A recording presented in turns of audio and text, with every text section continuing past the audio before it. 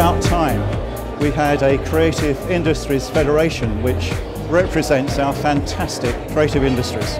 And the idea is to find a way to get across the big messages. We've got to invest, we've got to join forces, we've got to get our point across with absolute and complete clarity. That's what we're here to do.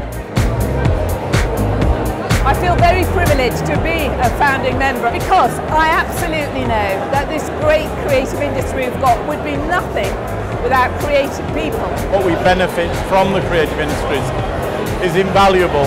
We need a single voice. There's a danger that we all compete. We drown each other out, and we should work together. Talent is absolutely everywhere, but opportunity isn't. We have to do everything we can to tell our young people that being brave enough to be creative is absolutely essential for the future health of Britain. The education system is driving the arts and culture out of the schools below the age of 18. If we don't have the arts in schools, we won't have creativity in society and we won't prosper as a nation. Everybody deserves a voice, everybody deserves to be heard, and that is a fundamental challenge facing the creative industries in Britain, and I expect the Federation to tackle it. They're world class when it comes to the arts, so we need a world class organisation to represent us. Whether you're talking about theatre, about film, about fashion, about music in the UK, it's a very unique place that's firing on all jets in every sector. And so I think what the Creative Industries Federation is doing is incredibly valuable and timely.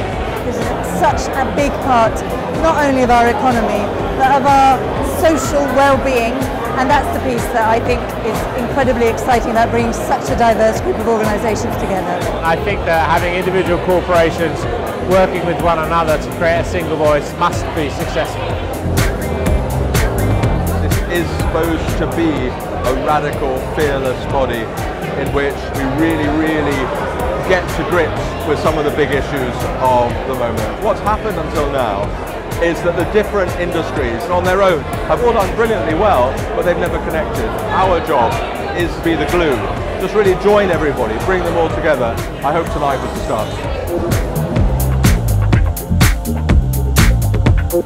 start.